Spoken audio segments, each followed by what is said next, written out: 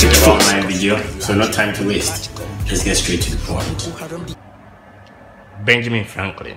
Most people die at 25 and aren't buried until they are 75. Which simply implies that many people give up quite early in life, surviving until they are finally put to the ground. So, if our lives has purpose to be fulfilled, why then do we take everything for granted? Real quick, let's look at things that affect our lives. Education, politics, and even religion. Parents and teachers taught us how to follow the system, follow religion, follow tradition. At a point, government gives us the right to vote, so we follow politics. But you see, presidential elections might as well be a coin toss. Two sides of the same coin. We choose which face we want, but the rod remains the same.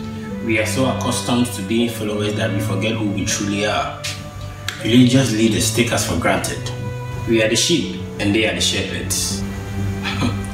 I call this the biggest show on earth, but in all this, know thyself, because this is your story.